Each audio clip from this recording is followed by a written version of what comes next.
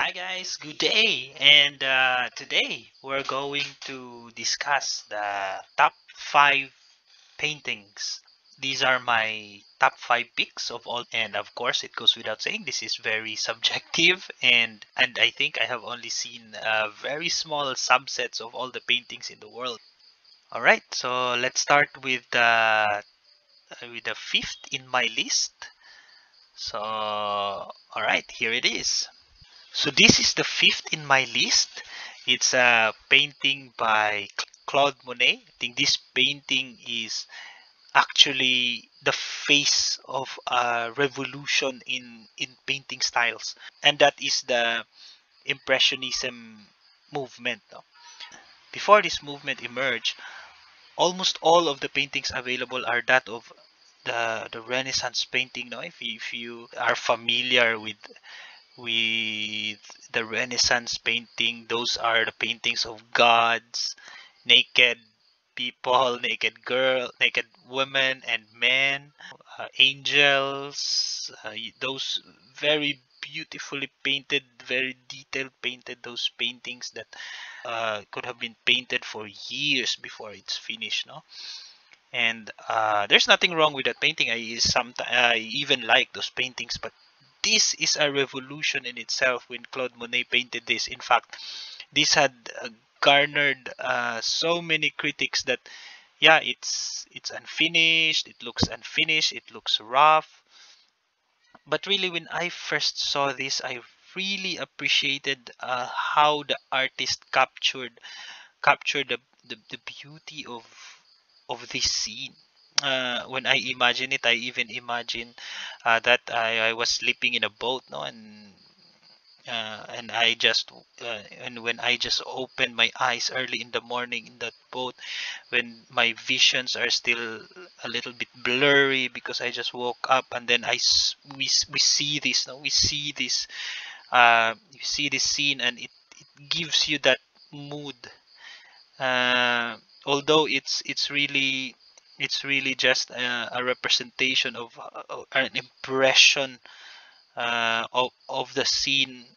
I really love how these simple strokes captured capture the mood of the scene. So this is really the power of painting. It revolutionized, or it opened my mind to how really beauty is viewed. It's We don't really see it as a whole. Our attention can only focus in focus one at a time, in fact.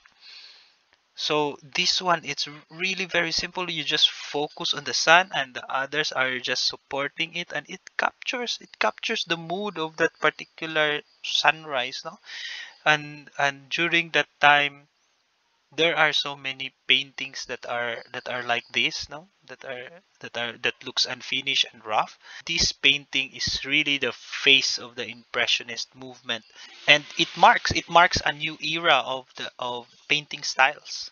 So this one, it really has a special place in my heart, because this is the first, again, painting that really inspired me to really paint. And I think uh, this is a very famous painting.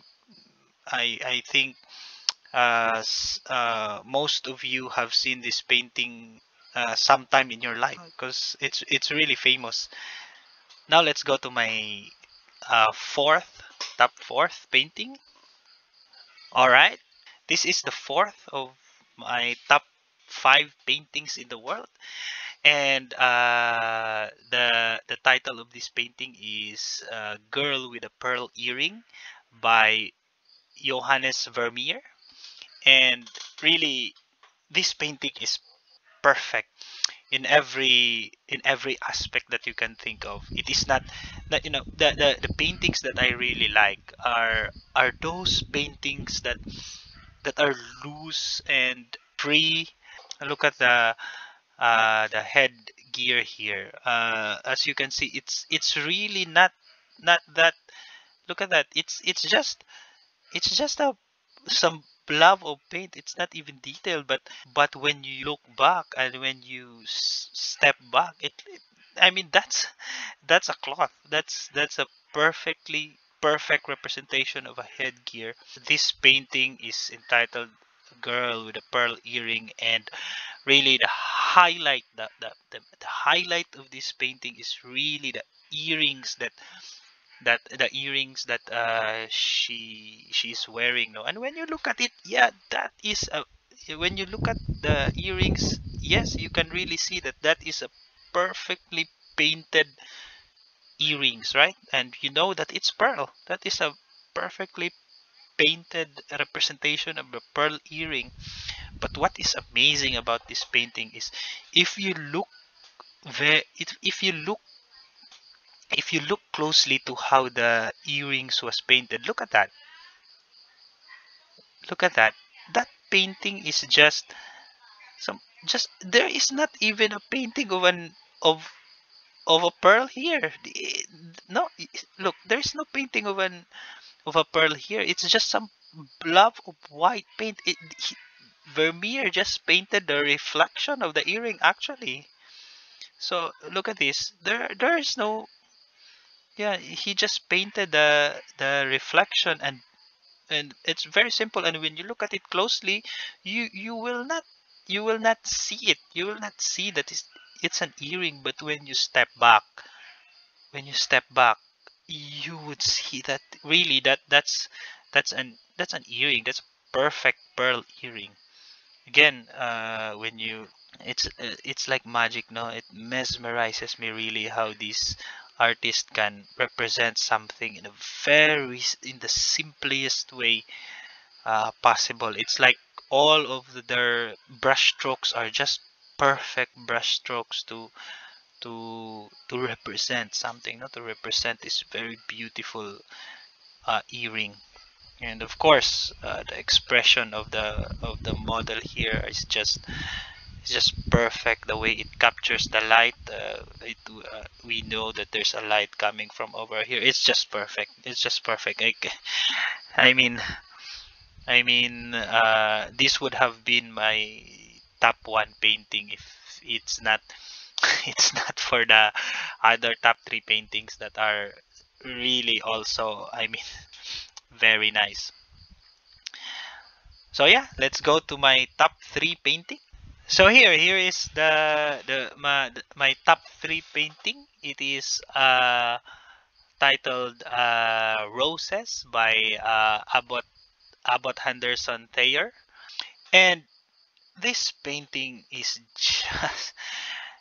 just the peak of uh, still life paintings. I mean, you cannot paint, you cannot get any better than this. How I mean, the again, the things that I love about paintings are those loosely painted representations of real things. No, I mean, this one, look at the flowers. These are perfect representation of roses. The brush strokes are just loose and coarse and just perfect. But again, the magic of this painting is the vase. Look at this vase. The How can you get away with this? It's just a blob of paint with seemingly no directions here. Look, if you look closely, you cannot see that it's anything. But when you look back again, it all makes sense. It's all there.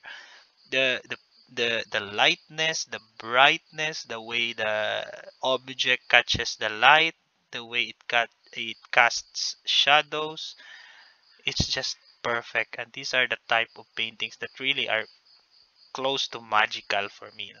I really hope someday I would be able to paint in such level of mastery, no? Because uh, I have had experience, a little bit of experience in painting, and really the painting loose is harder than detailed painting, because painting loose, you only have very few brush strokes to to to represent something that is real. So you have to make it right. Every brush strokes must count, must be properly placed, perfectly placed.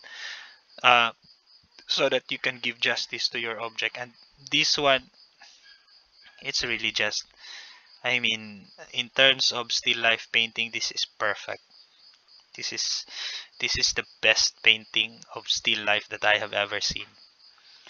And yeah, for me this is the best. But again, if you but if you guys know of any painting that you think is better than this, please comment down below and uh, educate me. Maybe this list uh, will change in the future, and I will give you new top five. So yeah, feel free to educate me, and I would love to be educated also in terms of paintings. All right, let's go to my top two painting. This next painting is really just, it's perfect. It's perfect. All right, let's go to the next painting. The next paintings are painted by the same painter. So the painter's name is John Singer Sargent, and I could not describe him any less than a genius, no? So really, his paintings are perfect, and in terms of realism, I think this is the best realism paintings of that.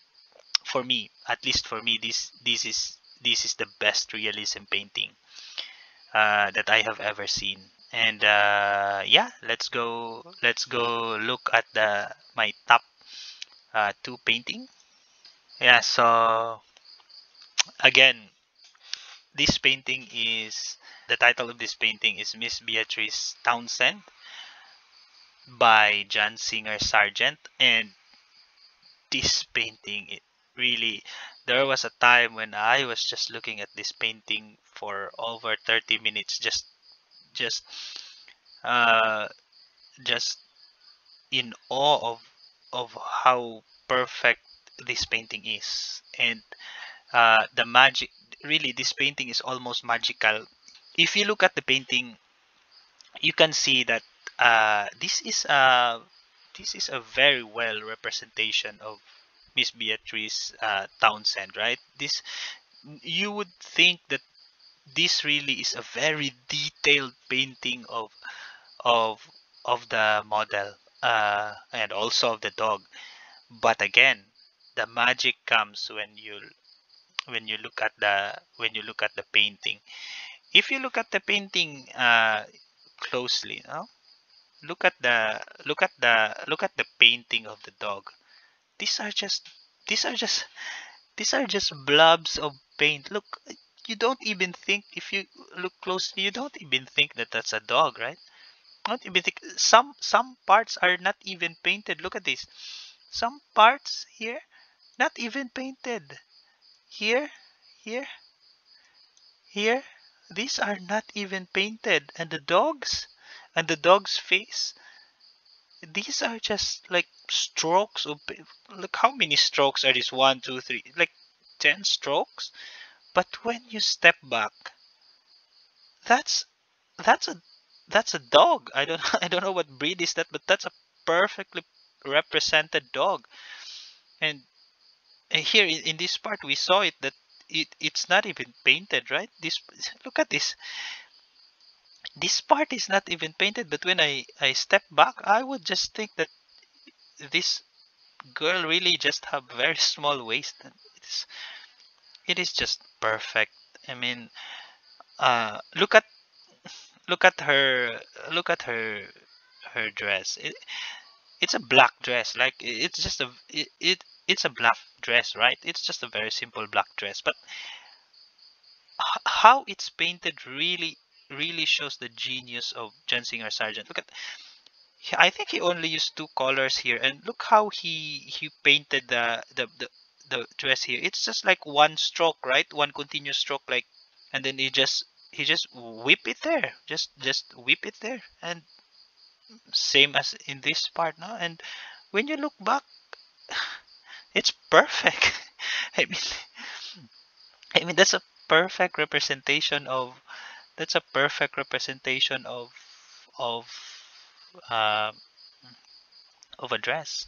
And when you see the face, I mean, it helps that the model is really, I think, really very beautiful also.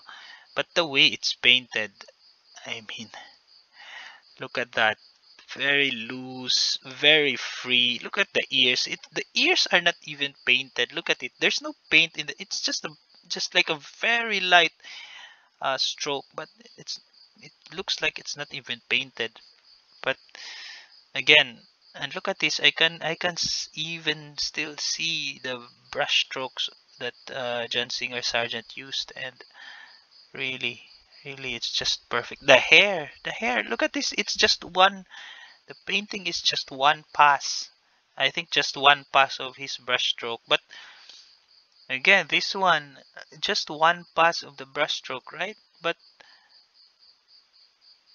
when you look back, that's that's a perfect hair. Sometimes I even wonder how was it achieved? I mean, it's sometimes when you don't understand things, you really just attribute it to genius. Uh, I mean, I mean, I'm just sometimes at awe at this. I'm sometimes just speechless when looking at this. Look how loosely he painted the lips. It's not even straight. Like it's not even properly painted, right? It's just a little bit of darker painting here. Some green which really contrasts the red. So when you look back, it has a, it has a perfect, it's a perfect face. And also you might not have noticed it, but look at the hands. Look at the hand. That's not that's not even a human hand. I mean, I'm not sure. I'm not sure if that's a human. Does she has two thumbs? I'm not sure about this hand. But when you look back, it's you don't. It doesn't even matter. It doesn't matter. It's just perfect. And look at the necklace or the garments. It's just a like one stroke of paint. This one is very loose. The white paint is just very loose, and I think it's just perfect. How if you're a painter, if you're a painter, the temptation that you will have to finish this to paint this in detail must have been so much. But he left it like this. The painter left it like this, and when you step back, it's it's perfect. It's a perfect representation of a necklace. I mean, I could go on and on. I could go on and on about this painting. And again, there was a time when it really took me 30 minutes just to like zoom in, look at it, zoom out, zoom in again, look at the brush strokes, and then zoom out. Really, that's just what I did for 30 minutes, just admiring how this painting was painted. So again, it's hard to believe that there is a painting better than this painting, right? Uh, but there is for me. It's painted by the same artist. And without further ado, here it is, guys. My top one painting, titled Lady Agnew of Lucknow, painted by the same artist, John Singer Sargent. It's a perfect painting. I will not say too much about this painting. I mean, this painting speaks for itself already.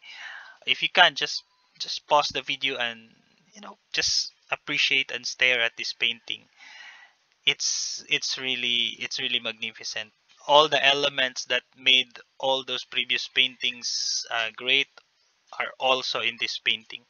So if you look closely, these also are painted very, very loosely.